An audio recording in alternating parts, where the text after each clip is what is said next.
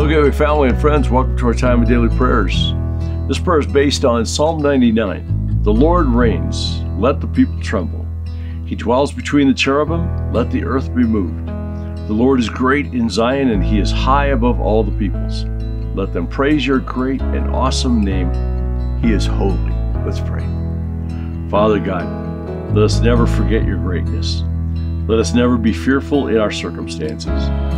May we always be focused on you, our security, and our strength.